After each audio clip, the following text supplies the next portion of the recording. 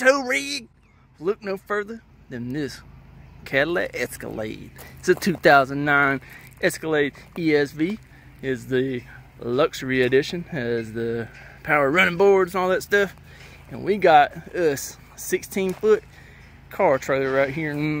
Got a fancy old Harbor Freight winch right there, 5,000 pounds.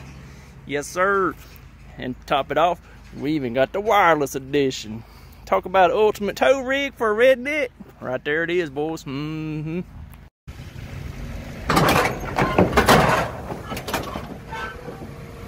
Times you find yourself in a situation where you have to let the winch out because your gear broke down. Put her on free spool there, Junior. But if your handy dandy gears broke down, look no further, this winch got you. We gonna pull her in neutral right there.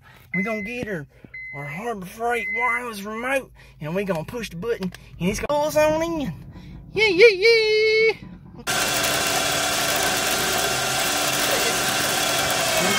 Here we go, boys. Woo, oh, here we go.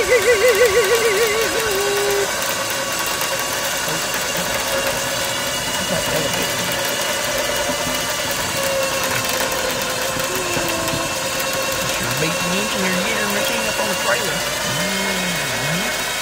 Oh yeah. Woo, woo. That's how you do it right there, boys. You load it right there up on the trailer. Got that old yeeter winch. We use that little yeeter sucker right up on our trailer. And all right then. Appreciate y'all tuning in. Please. Anyways, guys, I hope you got a kick out of that skit. In all seriousness, those guys, the Escalade does a fantastic job towing. Has 6.2 all-wheel drive. This is my trailer that I tow on. It's a 16-foot. I bought it brand new. I think I've had it in 13 different states now. And I do have a Harbor Freight 5,000 pound winch on there, and as you can see in my little skit there, it does pull pretty good. It does really well. I buy a bunch of cars that are broke down, and it hasn't let me down yet. I bought this a 2-inch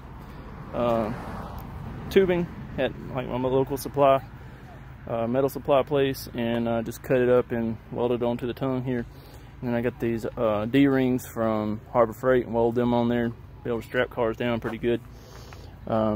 It is wired to the truck, as you can see right here. This right here is like a winch quick disconnect, and it's wired all the way to the battery of the truck so that I never have to worry about having power for the winch. And then I did the upgrade for the wireless controller, and it's mounted under the deck of the trailer. And if I wanted to use my wired controller, you could just unplug the wireless controller here and plug your wired controller in there.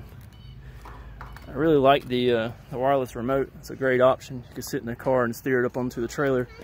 And I think it has a 50-foot range, which is, the winch has a 50-foot of cable on it. The wired remote has about 15 feet. So, I mean, you could like stand back here and use your wired remote and use it to winch up on there. But the wireless remote, definitely worth the extra money if you want to splurge your extra $30 and get your wireless remote for your Harbor Freight winch. And like I said, everything I do is mostly Hondas, and it hasn't let me down yet.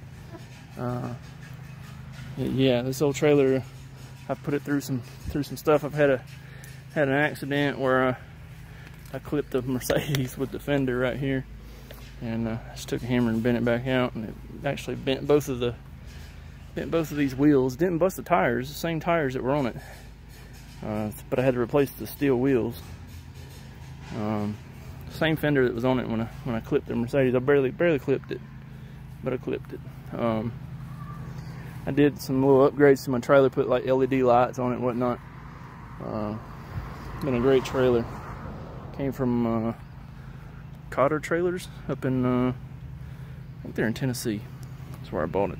So been a pretty good one. The only really issue I've ever had out of it was tires.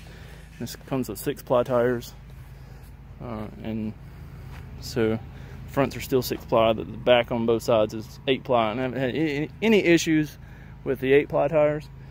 So if you buy one of these little car hauler trailers that's on the lower end side, I would definitely recommend doing some 8-ply tires.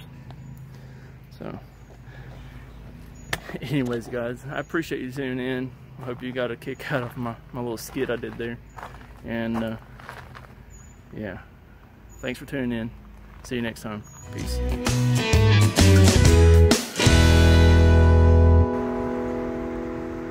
Look at that fine marsupial drinking that beverage.